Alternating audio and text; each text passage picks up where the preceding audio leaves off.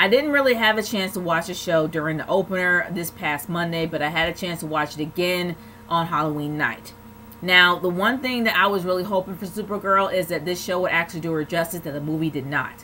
We all know that the animated series actually did do a great job in making Supergirl look good, as well as, well, the comics have actually made her look good.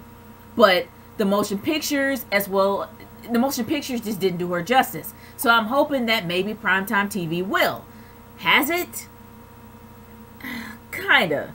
Not completely. Now, there's a lot of feminist undertones when it comes to this show, and that's the one thing that kind of pisses me off is that message. I don't want any feminist undertones in this show. I don't want anything that says girl power. I just want to have a nice show about a superheroine that has great villains, great action, and great suspense, and maybe a decent origin story with a lot of growth. I didn't get any of that. Let's start off with the beginning, shall we? Now, at least we had a chance to see Kal-El before he flies off in his ship to Earth. And the strangest thing is, how did they know where Earth was? And is this in the same galaxy as Earth? But let's move on from there. 10 minutes, as she was actually literally took off 10 minutes after Kal-El did. And we had a chance to see, her parents. Her dad was there, said a few words, but she seemed more angry at her dad than her mom. Her mom, for some reason, was the shining star, the shining light in this entire show. So I'm like, okay, so the dad's kind of kicked off to the side, and here's all about mom. And I'm like, what? And that's, and then we all know what happens from there. She gets in a big rocket ship. She flies off the Earth. Boom, see Superman there. Yeah, there. But let's get into the big, huge issues that I have of this. Or maybe I should start off with the good first. Maybe I should start off with the good to cushion the blow before actually talking about the bad, because there's a lot of it. But let's talk about some of the good. The one thing I will say is at least we have a mom that we can care about. When it comes to Kara's mom, it seems like she has a really strong relationship with her mom. You can kind of tell that she does. And that's good. At least we get something out of that. But then we have the scientist's parents.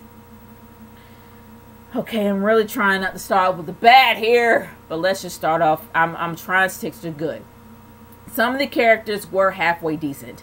I actually did like the IT guy. He was actually pretty cute, interesting to watch, and he's somewhat relatable. With every person on this planet has ever been in the friend zone with somebody they really liked, you can relate with that. Not to mention the guy was a whiz with computers, and he seems like he was somewhat of her eye in the sky. Except he wasn't in the sky, he was in the ground. But he kind of did encourage her to be Supergirl when other people didn't. Well, when her sister didn't, he encouraged her to be Supergirl. So I can say that that's a positive. So he's kind of her best friend, if you can think about it. Her best friend that will never get out of the friend zone. And then you got Jimmy Olsen. You got the original Jimmy, and then you got the modern Jimmy. The modern Jimmy is a big, tall, well, not big, but he's a muscular, tall, milk dud of a black guy that has the personality and the suave and the finesse of Denzel Washington with the looks of Morris Chestnut. Yeah, that Jimmy Olsen. It's not really so much because the guy's black. It's just you really can't relate to him. Like, at all. I mean, it seems like the guy actually expects to be chased. So there's really nothing endearing about anybody like that. At least I don't see anything like that. He's hot. I mean, don't get me wrong. The guy's easy on the eyes, but that's all he is man candy. And the reason why he's there was pissing me off even more. But I'm going to get into that later. And I'm trying to stick with the good here. Let's talk about the boss. Is the boss somewhat similar to Superman's boss? Yeah, but hey, it's Calista Flockhart, and she's pretty interesting to watch. I like her being mean. I like her being snarky. I like her being rude to people. It works. It works for her and her character. I enjoyed that in a way. And I enjoy the fact that she was able to go toe-to-toe with Carl. Carl was going toe-to-toe with her. But you can tell there is somewhat need to be a little inkling of mutual respect there. And I know I'm going all over the place with this, but I am honestly trying to stay on topic. But I will say that her character actually is pretty interesting, and I really enjoyed that. Now, when it comes to Kara, she actually is a decent combination of how it is to be human as well as how it is to be alien on Earth. I actually do like that compare. Well, I like the way they actually do make her a little bit more humane. Now, I know that sometimes when it comes to shows like this, as well as movies, they put too much human factor in it. But they put a decent blend.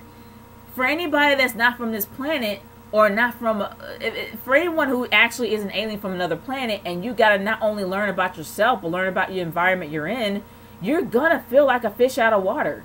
And they did a good job with her in that way, and I don't mind that. I think that that's a great growing story. And I like to see my superheroes with growth. I like to see my superheroes actually learn from their mistakes, and start learning more about their environment. And that's how they had with her, and I enjoy that. I really do. But then there's so much bad here that I have literally am trying to hold off on it, but let's just go ahead and just address the elephants in the room. Now, when it comes to the origin story, we know the movie completely messed that up because it was all over the place. And I don't know whether or not the anime series actually touched on her origin story, besides the fact that she was Superman's cousin. I don't know. If you know, by all means, leave it in the comments. And of course, we know the comics probably explain her origin story in certain ways. But when it comes to this, when it comes to primetime TV, you expect the origin story. We didn't get one. We didn't even get an inkling. We just got the fact that she was 12 years old when she took off from Krypton. But at least you know how to read. So, the one thing I can say is this. The one thing that the movie kind of did a little bit of justice on is, like, at least she learned. At least she went to school. And I guess I could say the same thing about the origin story here. She was 12 years old, and at least she could know her or read her own language. So I guess that's good. But we didn't have a chance to see any bonding with her with her family before her family was killed. And her dad was just there. Like, he was there saying only a few words, but it seemed like she didn't really care much for him. And it was all about mom. And the feminist undertones in this show is the one thing that pisses me off the most. I didn't want any feminist undertones in this. I just want a superhero story. You can tell that there's feminist undertones everywhere because they are literally taking everything Superman's already done and turning it into feminism-ish-ness. I know that's not a word, but they're literally feminizing everything. They have a feminine version of General Zod, which is going to probably be in the next episode. They got a feminine version of Clark Kent's boss. I wouldn't be surprised they have a feminine version of Lex Luthor, which I really think should be her sister, but somehow they decide not to do that. But honestly, let's go into her sister. We all know that being a human on this planet is difficult enough, but imagine having an alien sister. An alien adopted sister that is better than you in every way. And somehow you have to learn to deal with that because your parents adopted her because Superman gave her to you. You would be not happy to see her. You would be pissed. And not to mention the fact you wouldn't be able to relate to her in any way at all. So, yeah, you would sell her out. And honestly, that was an evil move. You literally used your sister to get a job. And they were like, oh no, she had reason. No, she did not have reason. Well, do you think you would honestly be friends with your sister and trust her after she did that? I wouldn't. I wouldn't even be crying, let alone giving her a hug afterwards and giving a stupid speech. I'm like, no, chick, you sold me out. I don't necessarily trust you. I may not have any of my parents in this world, but I don't trust you. She sold her out multiple times. So you can literally call her your sister? I don't know. That's just me. And the biggest plot hole of all is how in the world did this wannabe MIB troop find out everything about her, as well as her origin, as well as her mom, and also the name of the prison colony that came through the Phantom Zone? How do they even know about the Phantom Zone? Don't you think that's something that you should explain in the pilot for people to understand? Like, really? What? Like, what? Like, seriously, it made zero sense.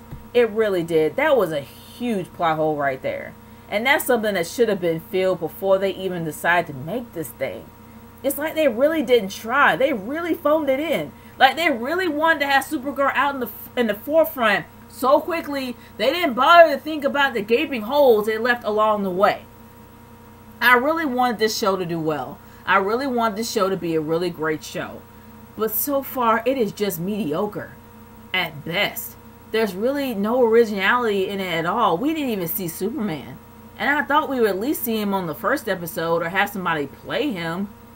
You send freaking Jimmy Olsen to keep an eye on Kara? Really? Not to mention, Superman would tell Jimmy Olsen about his cousin? Yeah. Somebody that looks like that Jimmy Olsen? Come on. Really? Guys, my overall thoughts is this. This show had a ton of potential. It had a ton of potential to be great, but with the feminist undertones, the way too fast pacing, can we talk about the fight scenes? Okay, the fight scenes were really slow. They were very slow, very sluggish.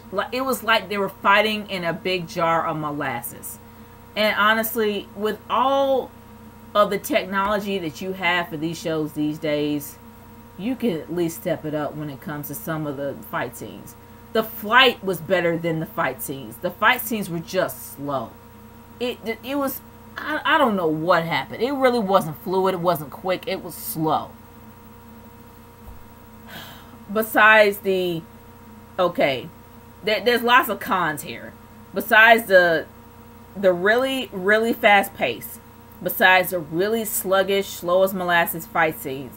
Besides the huge plot holes. Besides the lack of origin story. I can say that this show is just subpar. But it's not horrible. I mean, the characters are great interests. You know, you can possibly like some of them. And then the storyline that they actually have the prisoners breaking out of the Phantom Zone and she has to put them all back. Yes, it sounds like an episode of Scooby-Doo. But it is interesting. And at least they're alien. They're not human. But then you also have the humans that fear. And somehow, yeah, they bring up the fear of Superman and all this other stuff. All I know is that this show's all over the place. I really wish I could like it more, but I really don't know. And seeing how this show is #1 on CBS only shows that there's a lot of fanboys and fangirls for Supergirl out there. And they could care less how bad the show is. They just want to see Supergirl. But honestly, guys, I don't really know where it's going to go from here. I really hope they do improve in Season 2. But right now, they need work. Lots of it.